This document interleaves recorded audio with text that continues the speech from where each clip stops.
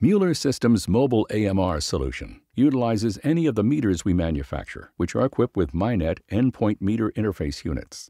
As a meter technician drives an established route within the customer's system, MyNet endpoint transmits available meter data every 6 seconds to ensure that data is captured by the portable mobile transceiver inside the vehicle.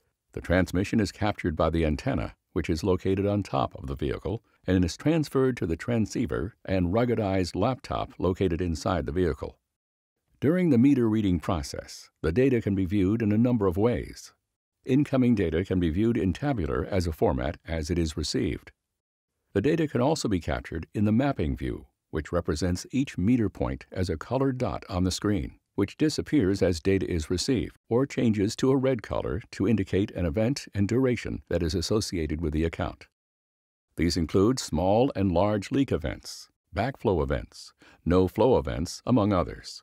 Additional functionality available with the two-way communication from the mobile transceiver includes requests sent to individual meters nodes for additional information to supplement the meter reading process.